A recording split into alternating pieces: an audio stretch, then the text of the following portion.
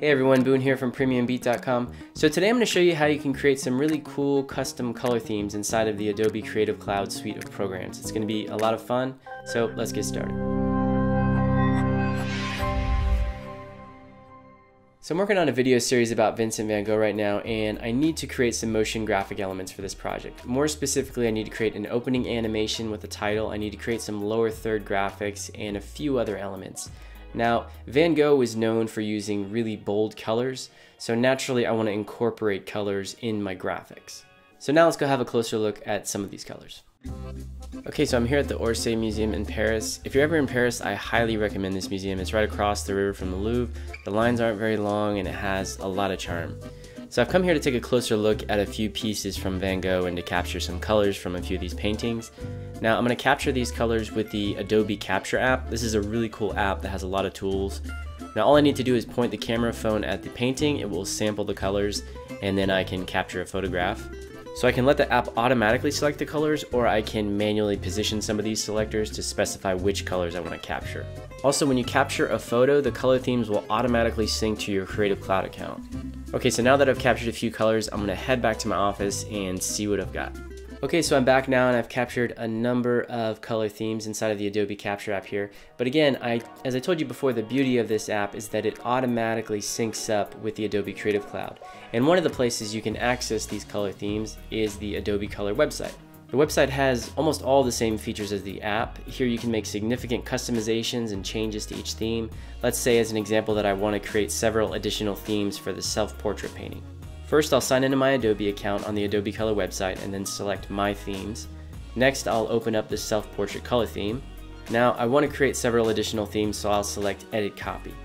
Adobe Color gives me a detailed look at my color theme via a color wheel and a number of sliders for RGB, CMYK, as well as hex codes for each color. Now, for this particular painting, I want to create a few variations based on the orange color of the theme.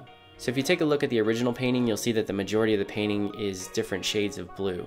Now if I want to put some graphics over the sides of this image, orange would be nice because it would contrast well against these colors. So to create a new theme, I'll set the orange color as my base color. Once this is set, I can now quickly create additional looks based on 6 different color harmony styles. These preset harmonies include analogous, monochromatic, triad, complementary, compound, and shades. Now I like the shades look, I'm going to go with this one. So once I'm happy, I'll click on Save Color Theme.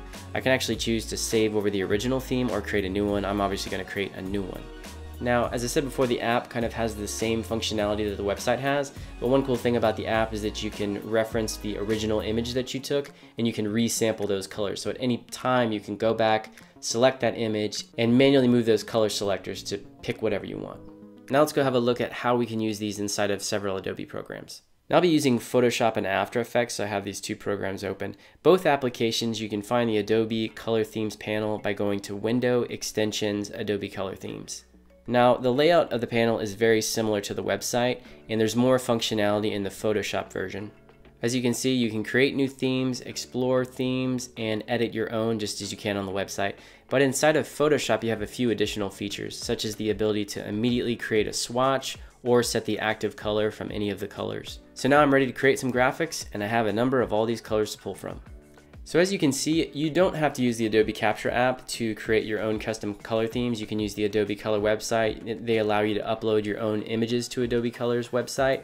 You can also create the themes right there from inside of Photoshop or After Effects or Illustrator, whatever Adobe program you're using. So don't think that you have to do the same workflow that I did. I just wanted to show you this app because it's very, very cool, and I highly recommend it because let's say you're out and about and you find a lot of colors that are inspiring and you want to capture those colors.